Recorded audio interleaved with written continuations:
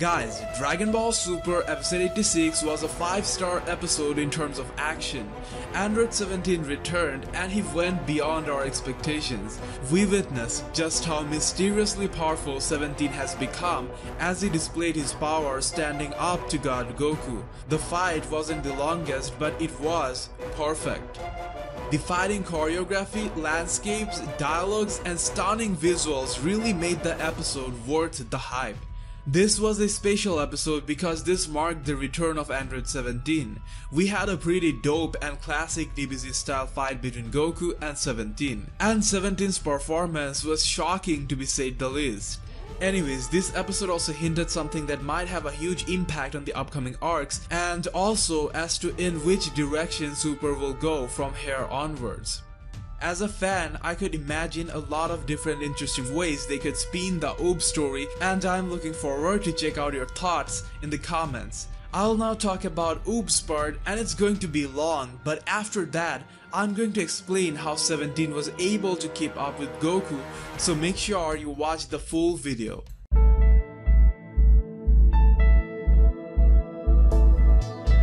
Goku wanted evil Buu to reincarnate as a good guy, and UUB it is. Buu is someone who has existed ever since the dawn of time, and this UUB kid is his reincarnation. Let that sink in. No fighter of ours was born that great or with such high potential. Technically, he should have more potential than any of our Z fighters. He should have even more dormant potential than the Saiyans. UUB appeared in the last episode of DBZ and he was able to impress majority of the fans with his little battle against Goku. Now, we don't know where this last episode of DBZ will stand by the time Super is done, as it might as well get overwritten or rewritten, as you know Dragon Ball Super is taking place after the end of the Buu arc. And not the actual last episode of DBZ. So, anything relating to UUB is a vital indicator as to where the show is going. In Dragon Ball Super, UUB was once mentioned before the U6 vs 7 tournament, but that was very vague and didn't really go that in depth. However, a segment of this episode clearly reminded us of this legacy growing up somewhere in Earth, as Dende tells Goku that there's a genius boy with unbelievable martial arts talent, but he's not aware of his abilities, and that once he gets a bit older, Goku should go and train him, as he's the one behind his existence essentially. However, he can't participate in the tournament, he's too young for it, and is not skilled enough and all that. Anyway, so how will the story of UUB go? They could approach it in mainly two ways. Either they can follow the last episode continuity of DBZ, then eventually go past it, or they could completely erase and override the ending of Dragon Ball Z, in a way suitable and better for the story of Dragon Ball Super. It's just one episode of DBZ and I think it can easily be overridden for the greater good. In my opinion, they should override the DBZ ending simply for making it look more like DBS. Now, after all that happened, you could expect a bit of change than what was shown in the episode to be more DBS appropriate. I just don't think they should have to go through the pain of keeping in mind what was shown in just one last episode and not to contradict it in any ways, as that could limit the plot possibilities. Anyways, I have observed most of you guys prefer that they follow the ending of DBZ. If that is in fact the case, it would mean UUB will not meet Goku and others before the 28th martial arts tournament. So, does that mean unless DBS has a time skip and surpasses the ending of DBS, we will not see UUB anytime soon?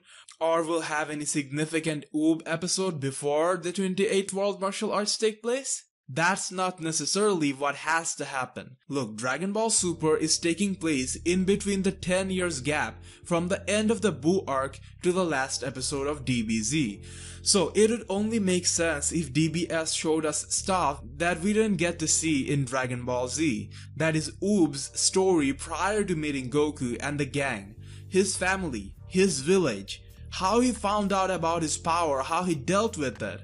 Maybe he's a local hero and all that stuff, you know? Look, this story with UUB would be a low power thing as compared to what he have been witnessing regularly, but this could at the same time bring back that adventure vibe of the good old Dragon Ball days. In a matter of fact, I think DBS should do 10 to 15 episode mini segment only featuring some upcoming characters like UUB for example. This could also be a new generation thing where they can show the adventures of Goten, Trunks, even how Pan or Bula is growing up to be. Maybe a look at even 17's kids. You know, many other shows does that. I don't know what it's exactly called, but they stop showing the usual stories involving the main characters and highlight some new characters or others who weren't getting much attention before. Segments like this will also give the much needed depth in characters like Goten and Trunks. I personally have hard time loving Goten and Trunks because they just didn't go through anything. I have seen Goku and Krillin growing up dealing with hell. Same case with Gohan.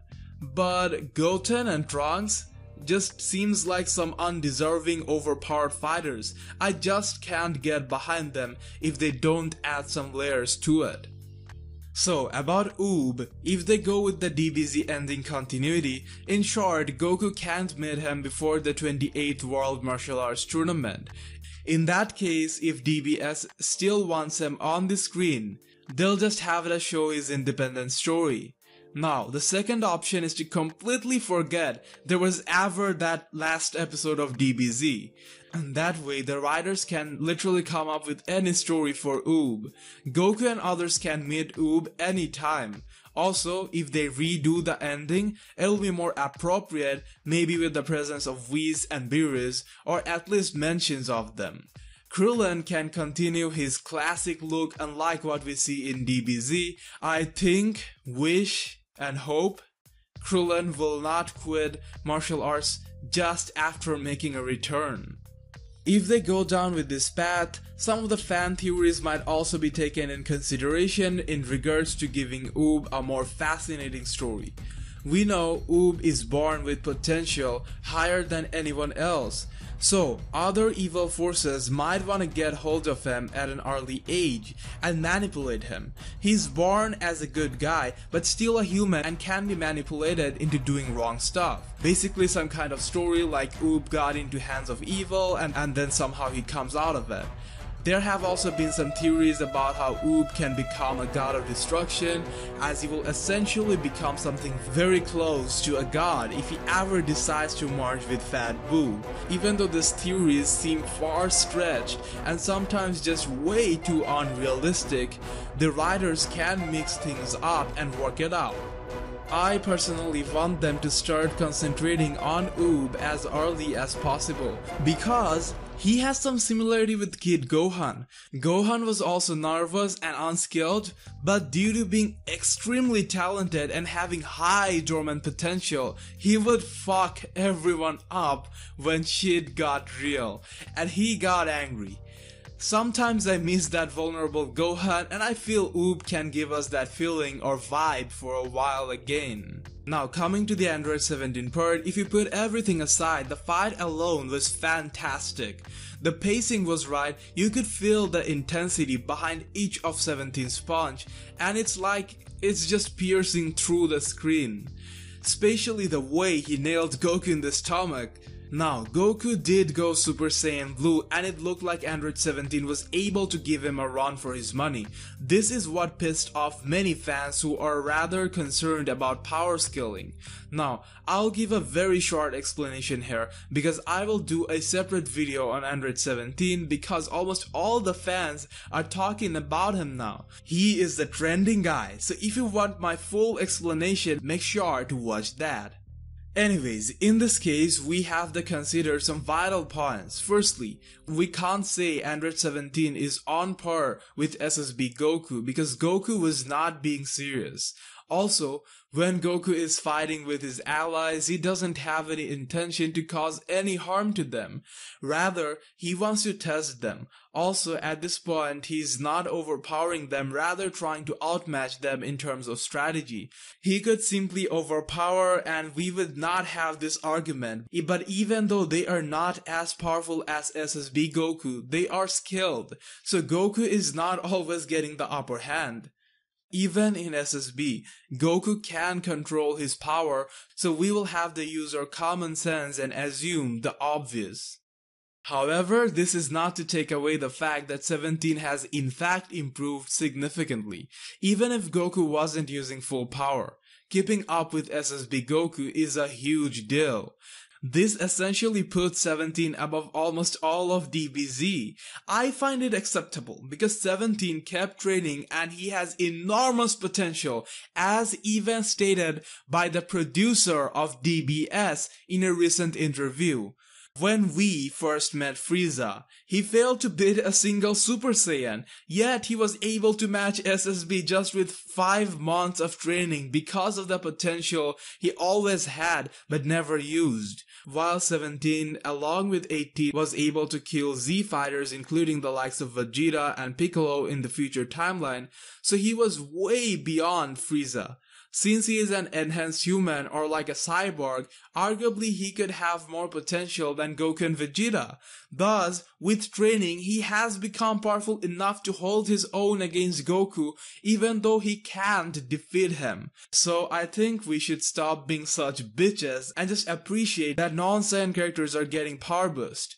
Anyways, this was just the basics. I'll go in depth on this topic in my upcoming video. Anyways, what do you think? What are your expectations? What do you want them to do with UUB? Any major change, or you think it would be better to keep things simple, like the way it was in DBZ? Comment down below and let us know.